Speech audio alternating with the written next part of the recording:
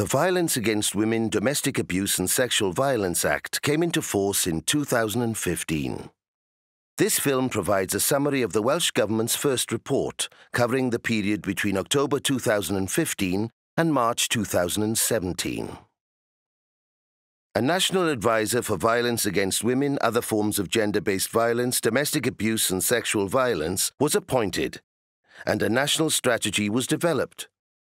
Both help us to ensure that tackling these issues is marked as a national priority, with strong leadership and oversight. The work was supported by the establishment of a task and finish group who are assisting in the development of national indicators on violence against women, domestic abuse and sexual violence. Significant progress has been made to establish a national training framework on the subject.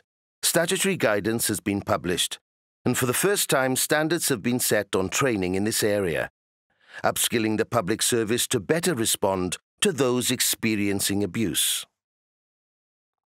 Crucially, we have launched an e-learning program to provide basic free training on violence against women, domestic abuse and sexual violence, which is available to everyone across Wales. Over 25,000 people were trained by March 2017. That's 25,000 Welsh workers who are now more aware, more informed and more confident to identify and respond to abuse. Ask and Act was launched in 2 early adopter sites in 2015. Already over 1,000 people have been trained to Ask and Act, and we learnt a lot about how best to roll the programme out nationally in 2017. Improving and supporting the role of those working in education to help tackle violence and abuse is a priority of the Act. We publish guidance on a whole education approach to violence against women, domestic abuse and sexual violence in Wales, ran a conference for education practitioners, and launched a new child sexual exploitation resource. We issued guidance for school governors to raise awareness of these issues and published best practice information and guidance to primary, secondary and further education providers.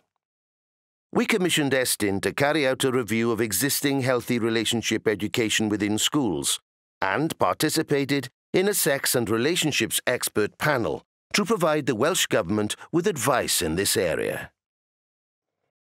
In order to meet the ambitious aims of the Act, local services need to be in place, working effectively and with stability. In August 2016, we worked with Lloyds Bank Foundation to launch a collaborative commissioning toolkit for VAW DASV services in Wales. We've also started to develop a proposed regional approach to funding and service delivery between local authorities and third sector organisations. Much has been achieved since the Act came into force in 2015. We still have work to do, and we continue to make progress.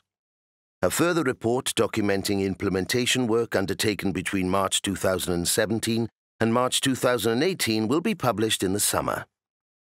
To see the full 2015 to 2017 report, visit livefearfree.gov.wales.